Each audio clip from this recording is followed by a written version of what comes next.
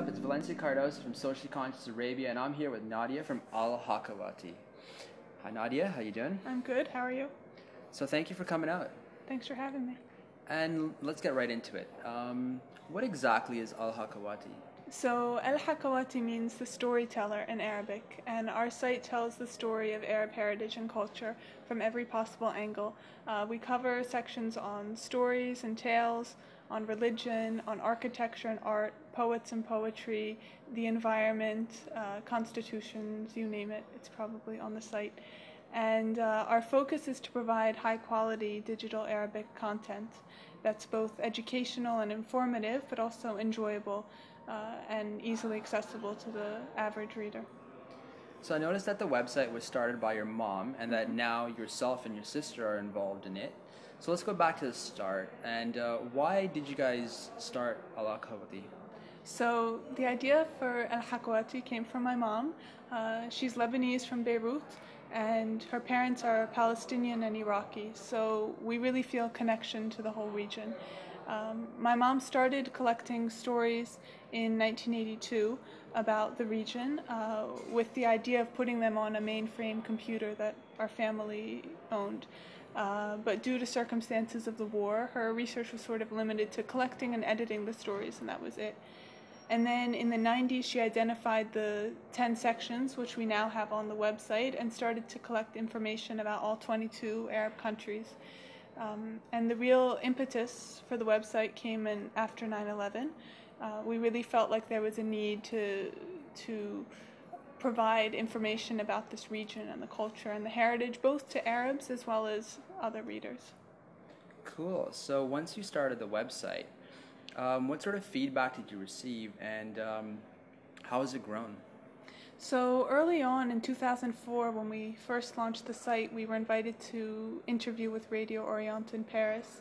And 2 years later, the Daily Star English newspaper in Lebanon wrote a story about us.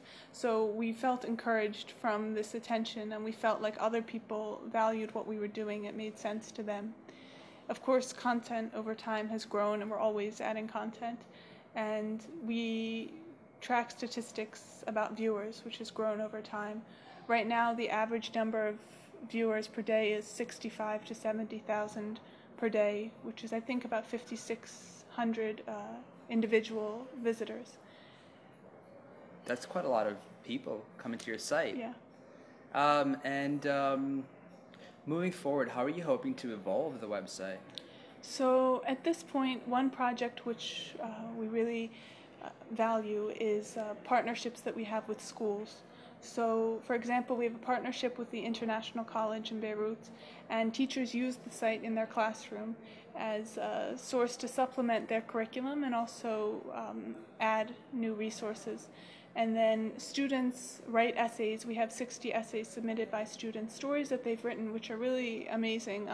So it provides them with an opportunity to publish their work, and then for others to read about their work. So part of the goal of the site is for not only outsiders to learn about Arabs, but Arabs to learn about each other.